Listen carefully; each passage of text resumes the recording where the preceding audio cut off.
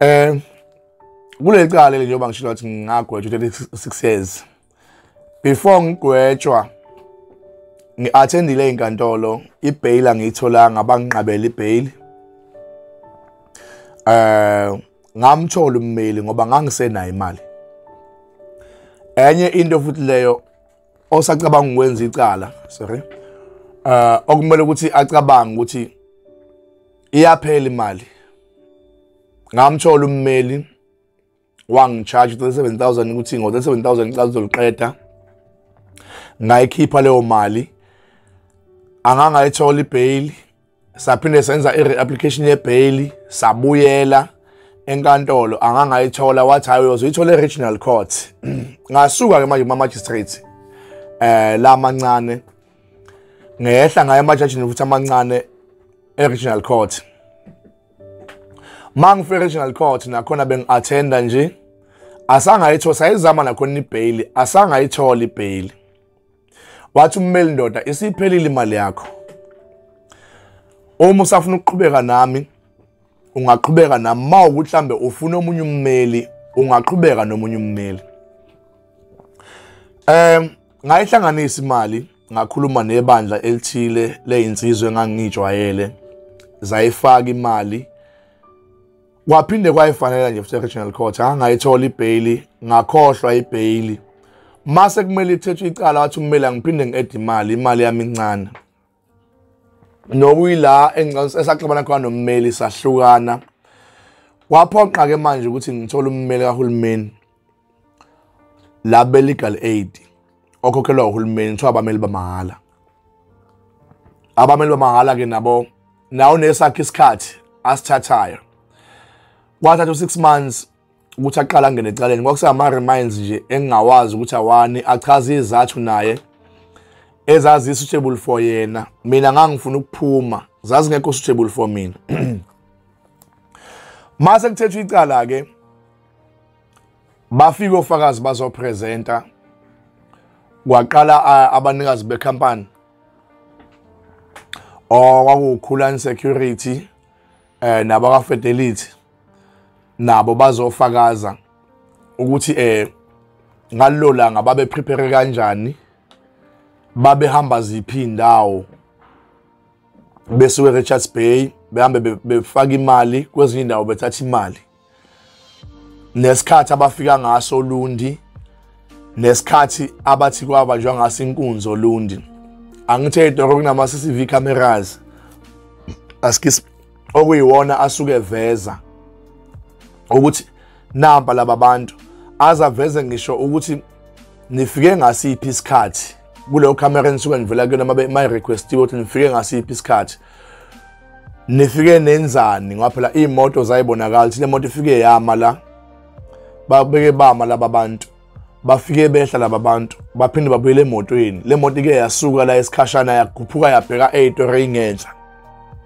Into efana nalezo zayivezwe enkantolo for i-evidence ukuze inkantolo izoqinisekisa ukuthi umuntu ogwetshwayo nomuntu obekuyicala uyena. Okay, umuntu ke baqeda ukufakaza,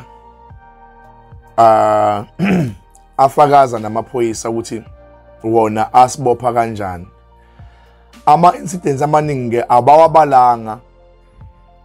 Nengicabanga ukuthi mhlambe vele kwangeke ungisize ngalutho ukwabala kwawo. Kodwa basho ukuthi basibamba kanjani. Basho futhi ukuthi thina saqale sabadubula.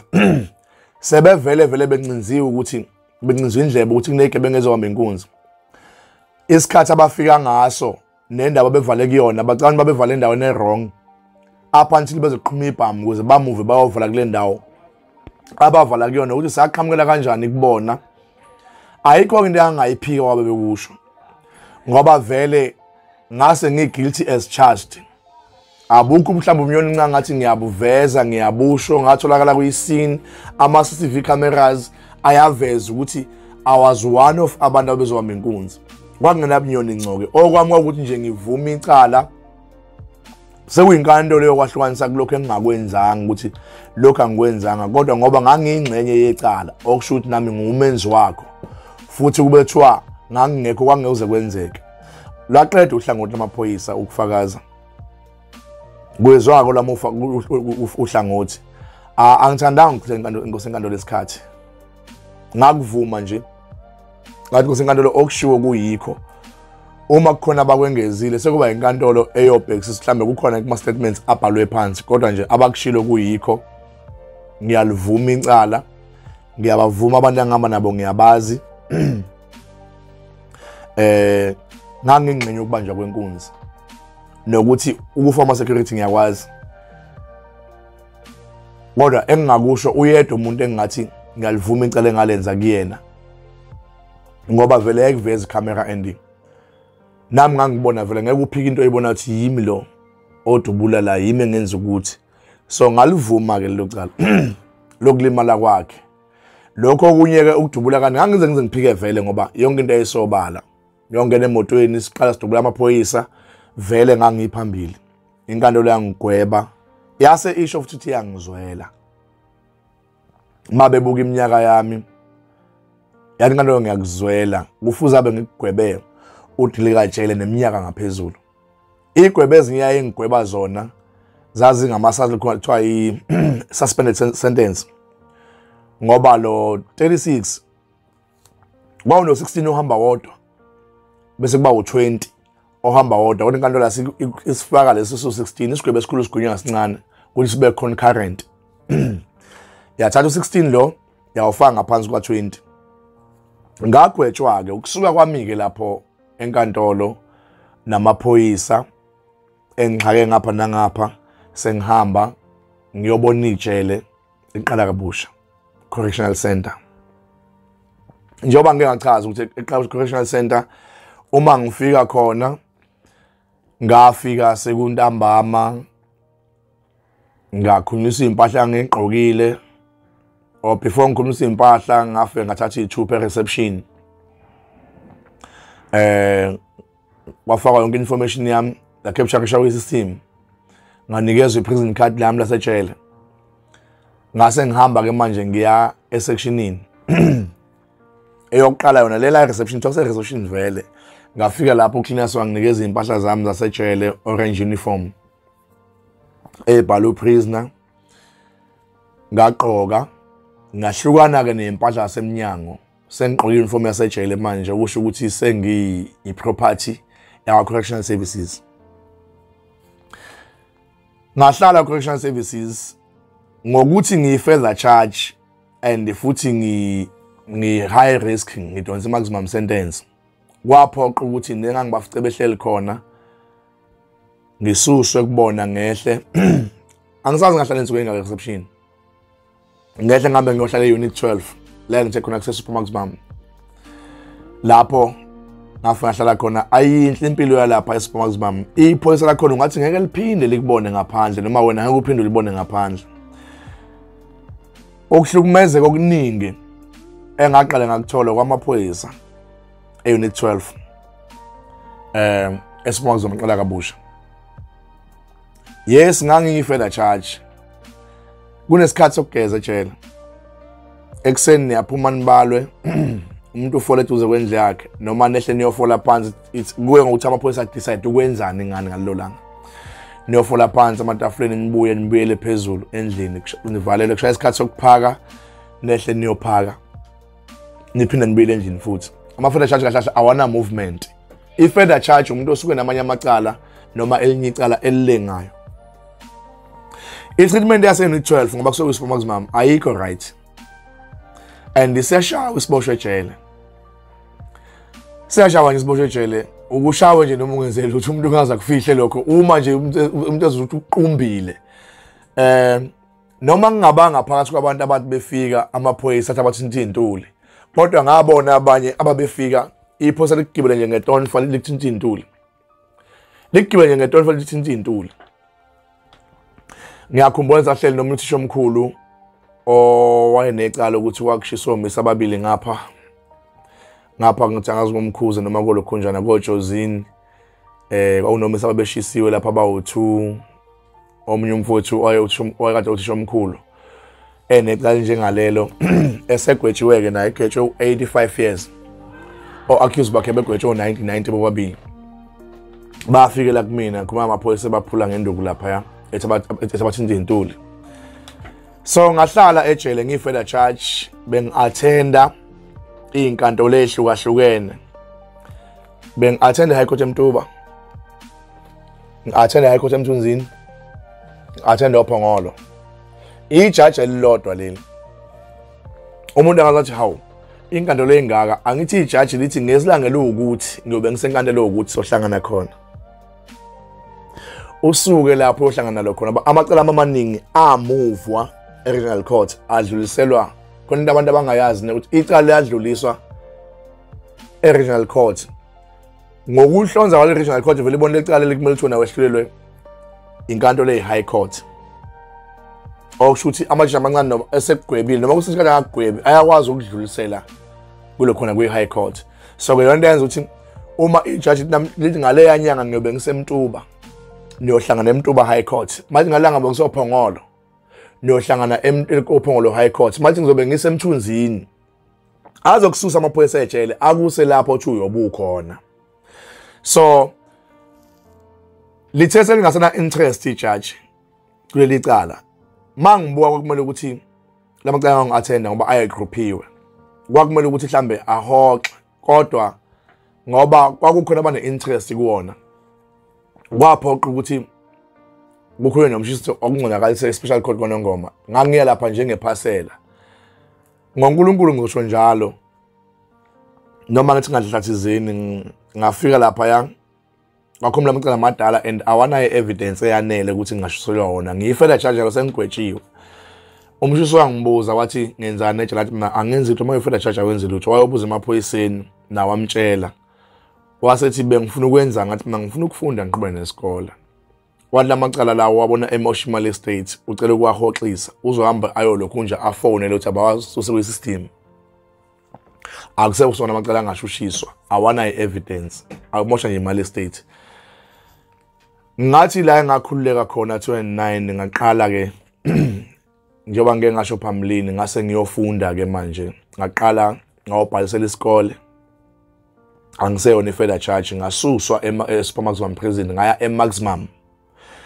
Yinje lelo qala kabusha linama sections ahlukene ngasuke unit 12 ngaya e-16C ngafika khona cishe ngasho ukuthi ngafica bani akubalekile kodwa yindoda edumile lezi ndawo engala koMtuba yakwaZwane ngafica yona ayilokuphondo lodwa lapha yachaza futhi sahlala nje angichaze iqala kabusha lanje lenenhlanhla ukuthi ngalesa sikhathi sethu la ingenayo gangsterism yenzeka yonke njalo lento lena mina ngigangster ngiyilida ama 26 now mase ngitholile freedom sengiyofunda akekho umuntu wayefocus kakhulu kwi-gangsterism eqala kabusha. So ngafika khona ngabhalisa esikoleni ngafunda kwathiwa kufuneka i-report yami ngathi mina angiboni sawuthola le report yami yalokho ngane yasat 8 ngoba naye sahlala kwase samuva anginayo ishow. Usocial worker wayesebenza phakathi isikhathi leso ungema wangenzela ile khona wafaka covering letter kulokho ngathi ngencwadi ngade ngiyibhala base bayangimukela esikoleni ngaqale ngathi ukwenza ama pre-trials ukuthi ngempela ngaye ngafunda and le grade engiyisho ngempela yiyo ni grade ngayifunda wakusa introduce uhlelo kaCarry Good. So wawuna ukuhleka nje sawufunda uCarry Good so saqhubeka ke ngafunda ngaphasa kahle ugrade 11 wami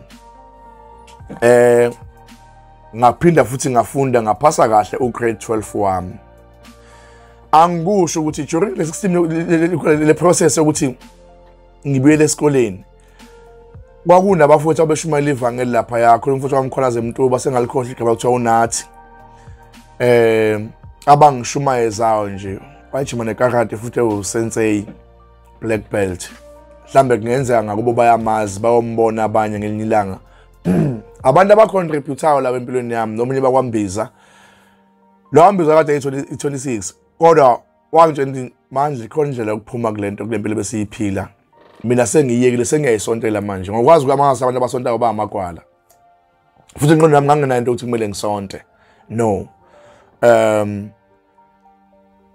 ngenyanga ngayihla nami ngakhona bonke bayasonta ngamukela uJesu ngaphakathi ejele nenengicabanga mhlambe yawuclean umqondo yawulungisa bebe nawo ama studies ama Bible study ukuthi mangabe nje uyi new convert bahlale eduze kwakho bakhulume nawe hayi ngalimukela ivangeli kodwa isekhona insila yokuthi phela ngigangster